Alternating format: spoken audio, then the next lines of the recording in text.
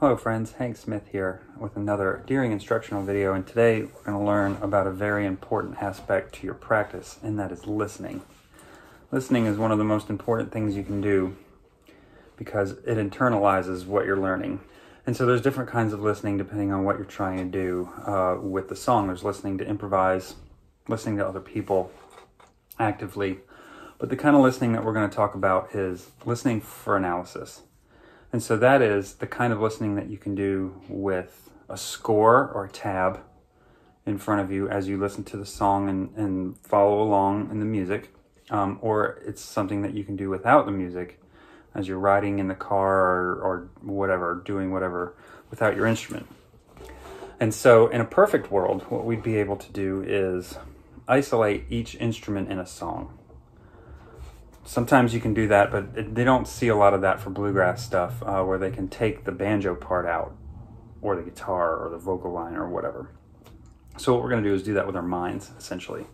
And so when you're listening to a song, we'll say Foggy Mountain Breakdown by Flatt and Scruggs. What you want to try to do is listen to that song on repeat. You're going to listen to it over and over again, but it's not going to be background noise on repeat. Instead, it's going to be very actively listened to each time it passes through the tune. So let's say you're listening to Flatt and Scruggs play the Foggy Mountain Breakdown. The first thing as banjo players that we're going to be drawn to is the banjo, and in this particular instrumental tune, it is the lead instrument. So the first time through, you listen to the Foggy Mountain Breakdown, only listen to the banjo. Try to concentrate as much as you can on just the banjo. The second time through, only listen to the guitar. Try not to be distracted by the other instruments, the fiddle, banjo, everything else that's happening, and only listen to the guitar.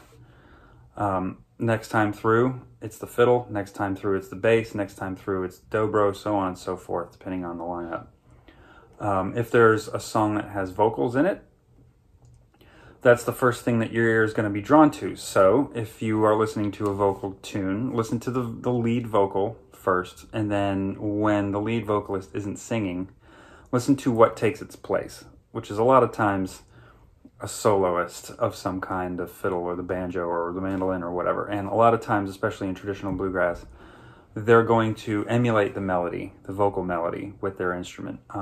Or they'll play something like it, depending on what style of bluegrass you're listening to. So the vocal line, that melody, continues throughout the song, even if the vocalist isn't singing it. So as soon as the solo's over and the singer comes back in, switch your brain back to listening to the singer. And then in another instrumental break, same thing, but you're only listening to what took the place of the vocals as opposed to some other thing that's happening. Another pass through the song, you'll listen to the bass. This is a crucial listen. What is the bass doing? The bass will inform what happens, will inform the rest of the instruments on what to do. It holds everything together. As we all know, it's one of the most important instruments, if not the most important instrument in the ensemble for that reason, because it is the harmonic tonal center. This is the center of the music. And so there might be a cool banjo lick over top of something, but what is the bass doing? That's the direction that it's headed in. So let's say you listen to Foggy Mountain Breakdown 5 times through, and each time you listen to it, you listen to a different instrument. The next time you hear that song, you're going to hear it very differently. You're going to hear those things that you didn't catch. You're going to be able to pick on little runs and little things that happen. Now, that being said, the more complicated the music gets, the harder it is to do that. If you're listening to a symphony orchestra, for example, you're probably not going to hear the individual violin parts. The lead violin part, sure, but the supporting roles, probably not. So it's really difficult to do the more complex the music gets. So that brings us to our second point, and that is to follow along with the written music. So if you have a tab, or sheet music, and you're listening to, again, say Foggy Mountain Breakdown, and you're looking at the tab of Foggy Mountain Breakdown, you follow the movement along with the song, along with the banjo line, of course, because that's the part that we're focused on as banjo players. You can do that with any piece of music, and there's a lot of really great stuff on YouTube where it'll go through the score as the music plays, and or maybe highlight some of the chords and things like that, because that's another thing that happens in this analytical listening, is that as you're following along with the tab, you're able to kind of identify not only where the chord changes are when it does change chords, when the stuff underneath the banjo changes, but what they are. The bass is crucial for that. Guitar, rhythm instruments, all that kind of stuff. Very important to determine where your chordal movement is and all that. So the next time you're in the car and you're listening to bluegrass or you're listening to banjo music or any kind of music in general, you can do it with anything. See if you can actively listen to each part. You take the song one time through. Maybe that's the overview.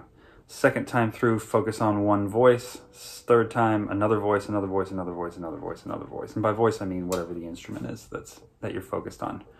And you'll pick up things that you never knew were in that music, that you never really heard before, because you're giving your brain a chance to dial in specifically on one thing.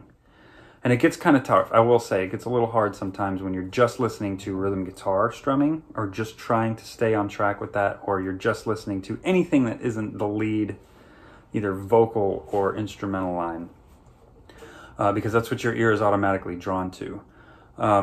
Try to pay extra special attention to those rhythm things, the bass especially. It's really going to help inform you as to what is happening in the music. And then just keep doing it. It's a thing that you practice. It's a thing that doesn't happen overnight. You may just get overwhelmed the first time you try it, but keep trying it, because every time you do, you'll definitely pick up something you never heard before in that. And it definitely informs decisions on how you would play that song, and or maybe how you would improvise in it.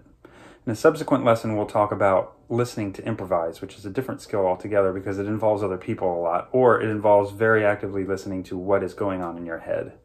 But that's a lesson for another day. For now, we're going to try it just with recorded music and or the tabs, reading along with the recording as it's playing. So give it a shot. See what you think. Be sure you listen critically, listen attentively, listen actively, and see if you can pick out things that you didn't even know were there before. And I think you'll be surprised. Have fun.